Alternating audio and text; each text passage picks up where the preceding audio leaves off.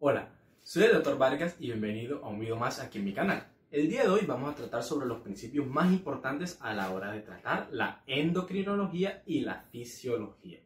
Este principio va a ser el de la retroalimentación tanto positiva como la negativa.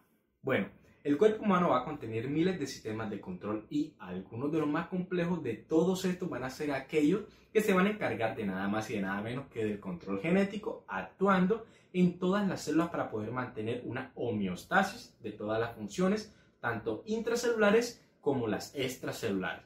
Así que si quieres saber cuáles son los sistemas de control más esenciales y en qué consiste el sistema de retroalimentación tanto positiva como negativa, quédate y aprendamos juntos. Como te mencioné al comienzo del video, van a existir múltiples sistemas de control que van a actuar dentro de los órganos para poder controlar sus funciones corporales. Ahora, aquí van a destacar los que van a actuar a través de todo el organismo para poder controlar ciertas interacciones entre otros órganos, como lo sería ya el del aparato respiratorio, quien a su vez va a actuar tanto asociando al sistema nervioso y regulando las concentraciones del dióxido de carbono en el plasma y en el líquido extracelular. Entonces, aquí ¿cuáles serían los mecanismos de control más importantes que deberíamos tener presente? Primero vamos a encontrar el grupo de la regulación en la presión arterial. En este acúmulo de sistemas vamos a encontrar básicamente que hay varios que van a contribuir un granito para su control. Un claro ejemplo aquí podría ser el sistema de los vasoreceptores.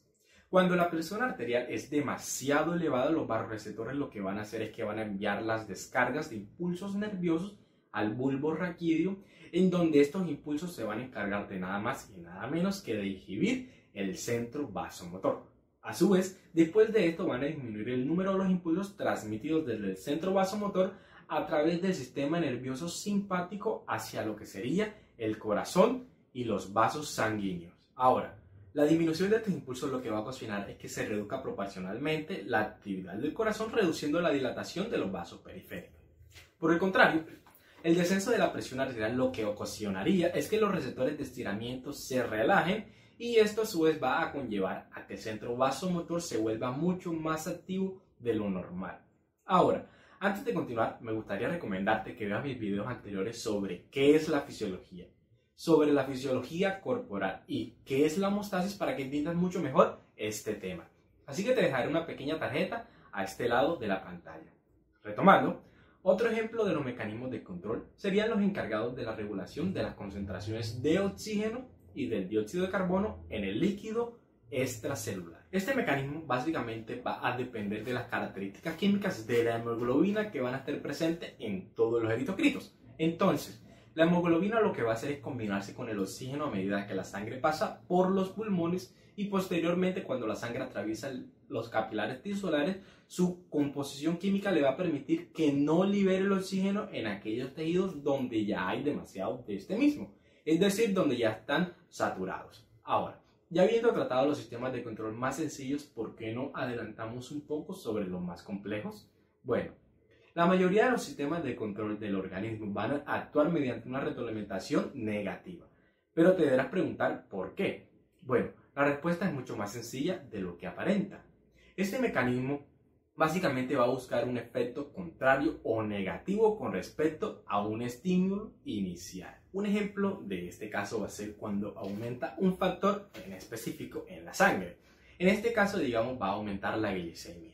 Aquí, la retroalimentación negativa en respuesta a este aumento lo que va a hacer es que va a disminuir actuando en el páncreas.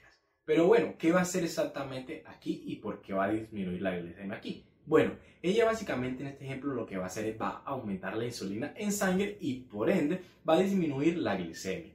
Ahora, ¿por qué la mayoría de los sistemas utiliza la retroalimentación negativa y no la positiva? Bueno, el sistema de retroalimentación positiva lo que va a hacer es que va a actuar de forma opuesta a la retroalimentación negativa. Es decir, en lugar de producir una constancia, lo que va a hacer es que va a producir una aceleración y a su vez puede ocasionar en ocasiones una inestabilidad. Entonces, nuestro cuerpo ha aprendido a usar el tipo de retroalimentación positiva a su beneficio en muy raras ocasiones. Un claro ejemplo de esto sería en la coagulación sanguínea. Entonces, La retroalimentación positiva va a actuar en la coagulación sanguínea cuando se rompe un vaso sanguíneo, el cual va a hacer que se activen varias enzimas denominadas los factores de la coagulación. Ellas, a su vez, van a actuar sobre otras enzimas, las cuales van a estar inactivas en ese preciso momento. Ellas van a activarlas y a su vez van a producirlas mucho más coágulos. Ahora, este mismo proceso va a culminar solo cuando el orificio de los vasos se tapone y se cese la hemorragia. Entonces, otro ejemplo de uso de la retroalimentación positiva podría ser en un parto. Cuando las contracciones uterinas son suficientemente fuertes como para que la cabeza del niño comience a empujar el cuello uterino, el estiramiento de este va a enviar señales a través del músculo uterino, quienes vuelven hacia el cuerpo del útero provocando las contracciones demasiado fuertes, es decir, mucho más fuertes. Y listo, eso fue todo por hoy. Soy tu amigo el Dr. Vargas y espero haber ayudado a entender tus inquietudes.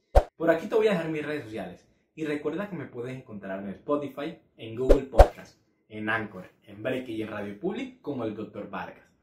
Antes de terminar, quiero dar un saludo muy especial al profesor Lunar, quien nos acompaña desde Venezuela, a Sharon Pérez, quien nos reporta su compañía desde Buenos Aires, Argentina, y a Margarita Palacio desde Barranquilla, Colombia. Si quieres que te salude en mis próximos videos, déjame un comentario, dale like y recuerda suscribirte para que no te pierdas mis próximas actualizaciones y mis próximos saludos.